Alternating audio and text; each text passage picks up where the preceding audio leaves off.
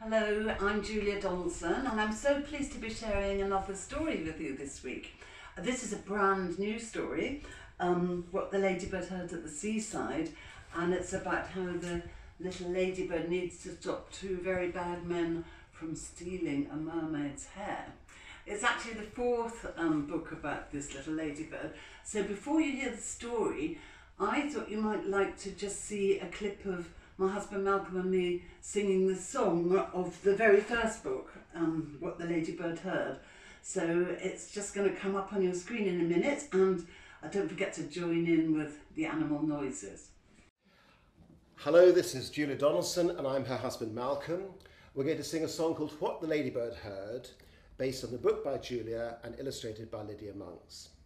In this story, a tiny ladybird saves a fine prize cow from being stolen by two robbers, Lanky and Hefty Hugh. And she does this by getting the animals on the farmyard to make the wrong noises.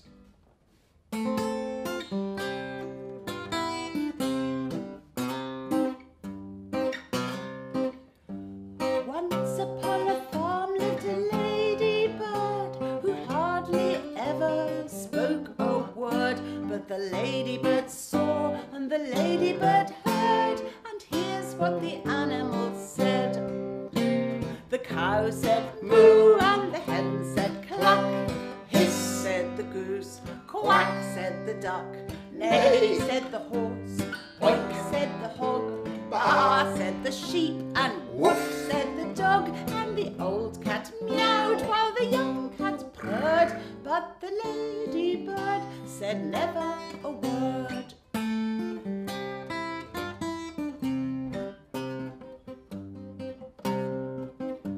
When the little ladybird found out how two thieves were planning to steal the cow, then everyone kicked up a terrible row. And here's what the animals said. The cow said moo and the hen said cluck. Hiss said the goose, quack said the duck. Neigh said the horse, oink said the hog. Baa said the sheep and woof said the dog. And then both the cats began to meow. We can't let the thieves steal a fine prize cow.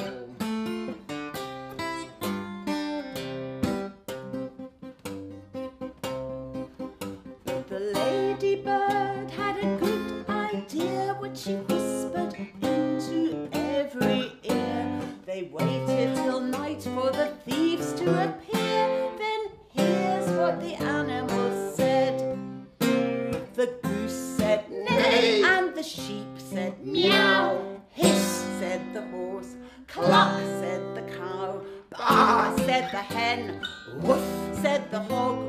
Oink said the cats and quack said the dog. Then the duck said moo and golly gosh, the thieves fell into the duck pond splosh. Then the cow said moo and the hen said cluck. Hiss said the goose, quack said the duck.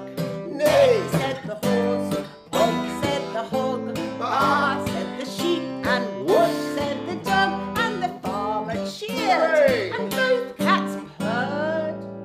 But the ladybird said never a word.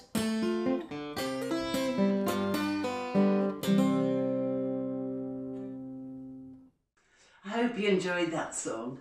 And now, a treat in store, the lovely Lydia Monks, who did all the pictures for all the Ladybird Heard books, is going to tell you the new story, What the Ladybird Heard at the Seaside. Hello, it's Lydia Monks here. I've got something very exciting with me. Look, I've got our new book. What the Ladybird Heard at the Seaside. One July, when the sun was high, the ladybird took to the clear blue sky. She spread her wings in the summer breeze and flew over farms and fields and trees. She flew and she flew as fast as could be, till at last she came to the deep salt sea. and the sea lion roared, and the seagull shrieked. The mermaid sang, and the dolphin squeaked. The crab went snap, and the shark went gnash. The whale's grey tail made a mighty splash. The dogfish barked, and the catfish purred, but the ladybird never said a word. But the ladybird saw, and the ladybird heard. She saw 2 men in a camper van, with swimming trunks and a cunning plan. They were Hefty Hugh and Lanky Len, up to their wicked ways again. Said Lanky Len to Hefty Hugh, "I tell you what we're going to do. We'll lie and wait till it's 12 o'clock, then out we'll swim to the mermaid's rock. The mermaid's hair is very long. She combs it while she sings her song. But when it's night and she's fast asleep, then tiptoe onto her rock we'll creep. And snip, snip, snip, we'll cut that hair, so very long and very fair." Said Hefty Hugh to Lanky Len, "We'll make a lovely wig, and then we'll sell it to a famous star. What brilliant brainy blokes we are.